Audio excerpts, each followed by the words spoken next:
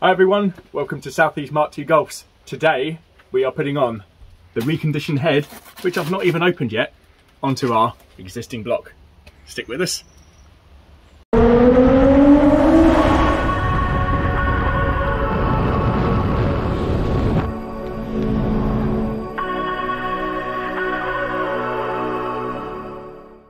To prepare the block ready for the head to go on, I scrape off any old sealant and imperfections using a Stanley knife blade. It's imperative that the mating surface is completely flat and smooth. Once the surface is smooth and the water channels have been cleared as well, we break out the engine enamel paint. We then choose to paint the engine black, which it would have been from factory. Bit better than rusty brown. I'm sure the internet will have something to say about the way I do this.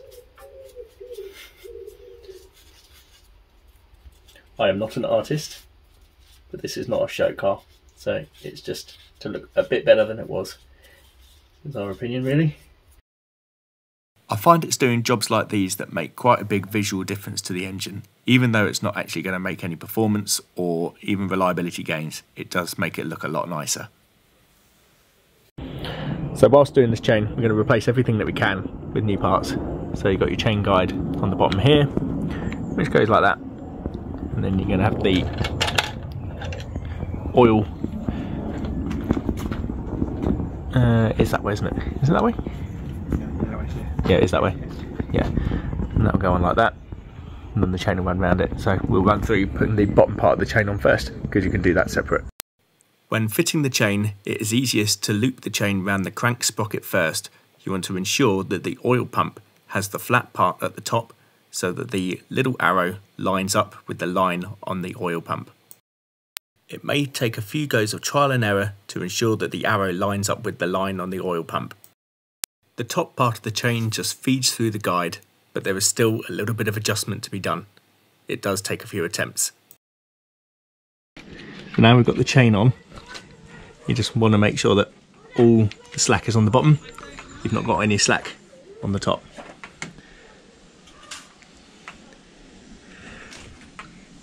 And that arrow in there lines up nicely with the line which is inside. So a little handy tip here to keep this closed, because it's always going to have pressure on it. To open it up, just wrap a cable tie around it, and then we'll refit it under there. That's the tension. So now we cut the cable tie and it will put tension on.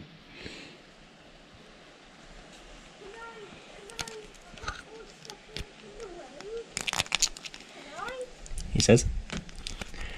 The cable tie. Oh. Oh no. We are with the torque wrench set to 8 Newton meters. And it's just a star drive. It goes in here. There you go, click. One there. And one there. I mean, that's barely hand tight really. And so these 5mm Allen pins are torqued to 10 Newton meters. You may remember the state of the head when we removed it. Even the chain can't escape the baked on oil. All this baked on oil risks seizing the chain in time. So here we are in a little industrial park just outside of Ongar in Essex, here to pick up the reconditioned head. I love these sort of places, real nuggets of businesses that you might find. Yeah, I can't wait to see it. So here we go, just got the head back from Thurston Engineering. You can see it's all cellophane wrapped up, but just from looking in here, it looks a lot cleaner than what it did when I gave it to them. So all the rockers are separate, so I need to put them in when I get the car back, when I get the engine back to the car, or to the block, which is still on the engine stand. And I've got the receipt, the bit of works here, and you can see they've done a fair bit of work to it. So the pressure test there, refaced the head down by 4 thou. So I supplied new valve stem oil seals, and they have stripped, decoked, cleaned head, polished and reseat valves, cleaned rockers, lifters, and reassembled and vacuum tested. Yeah, can't wait to put it back on and actually get it running again. Hopefully it'll give a fair amount more poke and just, yeah, have it running a lot better. Now to drive like Miss Daisy all the way home so it doesn't slip around too much. Don't fancy damaging that. So as it turns out, the boot of an estate car is a lovely sort of workbench where you can put all your gaskets and seals and stuff. before rebuilding the engine. So we've got everything all in their boxes. We've gone for Victor Rhines. I've heard they're good gaskets and seals, so we'll put these together and we'll talk through it. So now we're going to remove the cam solenoid oil seals. We've already managed to remove one, and they should just tap out. There you go. I'm going to replace with these, and they are both the same part number.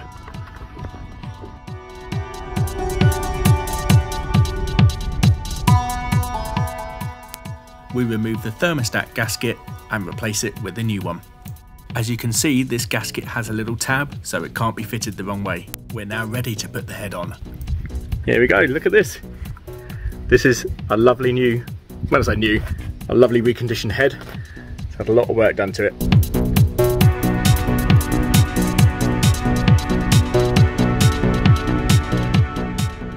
That is a thing of beauty.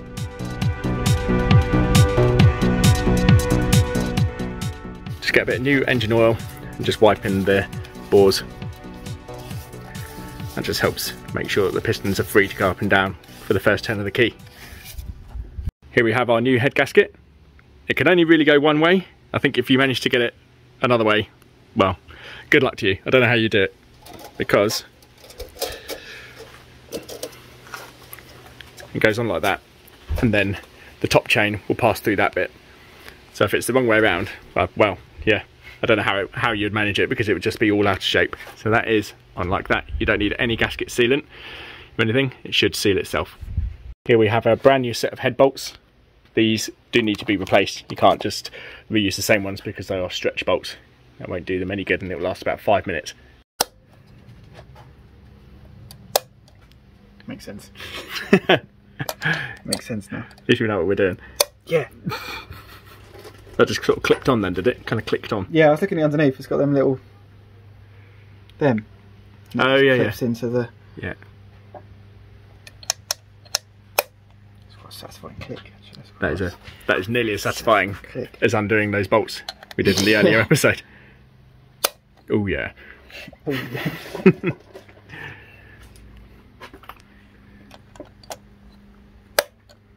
First of all, tightening to 30 Newton meters, and we'll work in a circle. We've got a guide, and we'll go around in a spiral like that.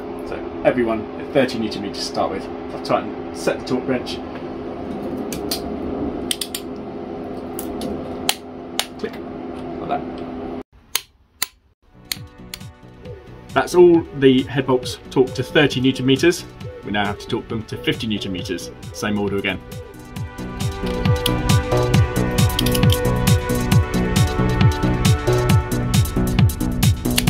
There it is.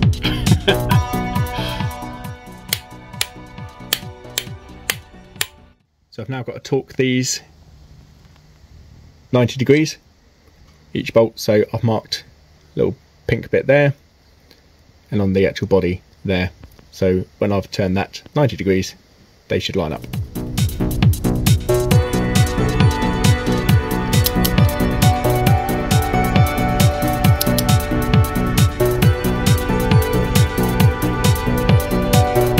So,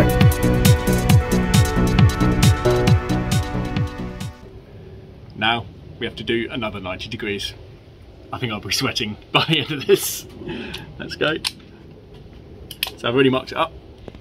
So I've just got to bring that little pink mark, which I've got on there, to that bit at half past.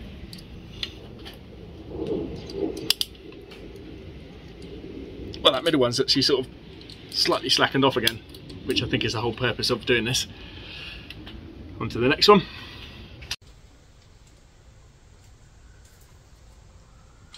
Jesus, I'm gonna have like massive guns by the time I do the next one. I was filming that. It's funny, that's what she is. Jesus.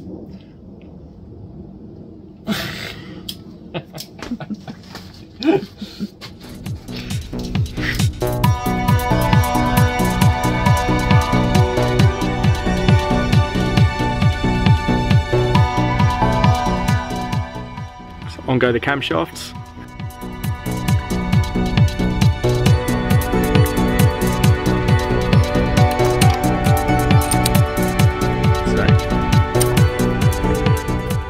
these cam bearings have to go on exactly as they came off, otherwise you'll end up with a seized cam, which is not fun. And the cam caps, they have to go in exactly the same order which they came off, and in the same position as well, so making sure that these little tags are pointing towards the outside of the head. We refit the cam solenoid housing. Next, we'll tighten down the camshaft bearings. So these are going to be torqued down to 20 Newton meters, but I'm only going to do a little bit at a time until it starts just getting a little bit tighter, but before it actually clicks, I'll then move on to the next one. And I'll just keep doing that. I've got these copper links here. You want these 3 links going around this intermediate sprocket here, and that one on this link, on this sprocket, and the other one, and that one. So the best way to do it is just to drape it through the open head gasket there, otherwise you're just going to be fighting with it, and you could end up damaging the head gasket itself. Make sure you got the guide on the top there as well, like so. First of all, you put this into this hole there, into this bit, get it so it's almost finger tight, and then you can put the guide and slot it over there like that, just so it's not going to go anywhere, and that gives you a lot more room to then set the guide in there.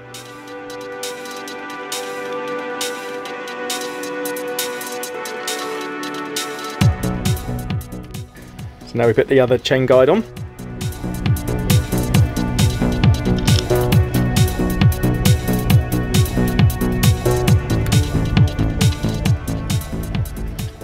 We've got to make sure that the cams are at TDC. We've got this cam alignment tool here, and there are 2 notches on either cam, one there, and they've got to be aligned. We've got one aligned already.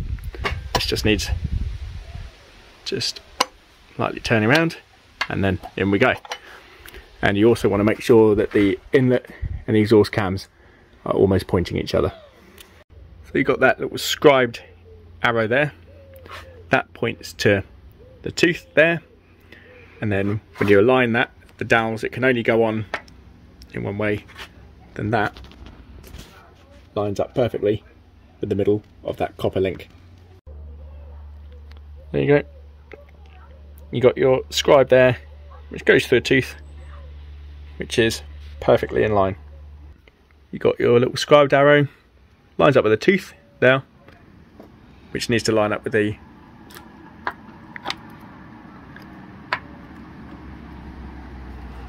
copper link, as if by magic.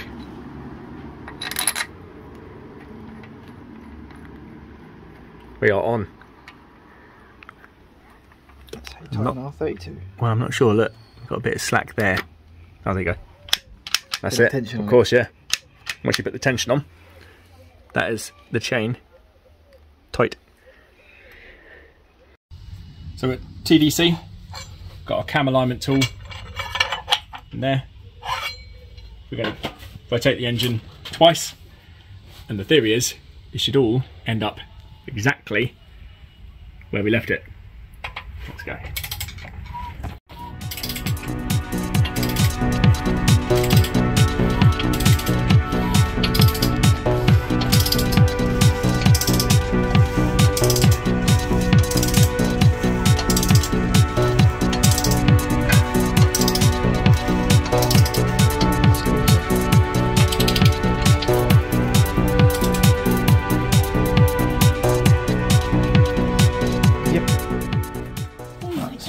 Arrow, tooth, line, arrow, tooth, line. Got line on there. Should be a tooth just there.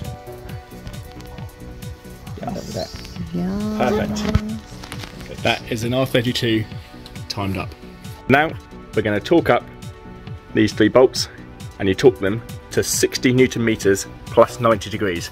So it seems a lot. You're going to need someone on the other side counter torquing on the crank pulley to be able to do this really.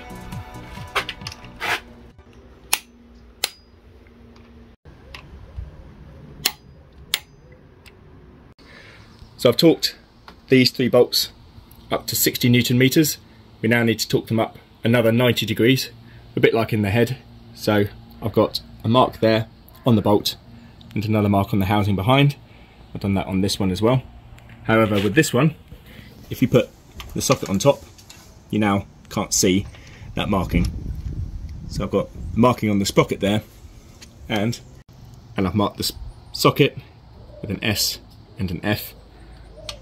So I line the 2 points up, and the S and that line, and when the F gets to that line, then we're at 90 degrees. We also have the cam locking tool in place, which slots in the slots in the camshaft. All that is doing is just helping make sure that it doesn't really move. You might just get a bit of a bite on there.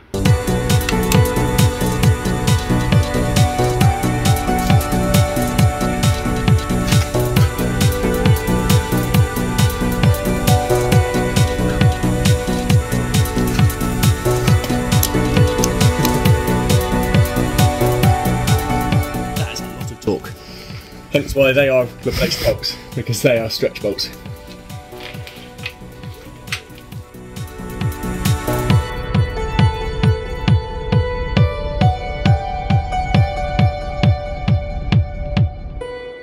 Next to replace is the crankshaft seal.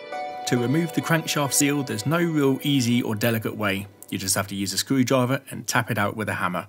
Just being extra careful of not to catch the aluminium, as the screwdriver is of course tougher than the alley. To fit the new seal, mount it through the front and tap it in gently with a hammer until it's flush. What we had done by removing the plastic insert from the crankshaft seal meant that it now wouldn't seat correctly on the shaft. It therefore splayed out and would leak. Unfortunately, that put paid to any more engine rebuilding, because I need a new seal and there's a long lead time. Join us next time for part 2, where we'll continue the rebuild and we'll refit the engine.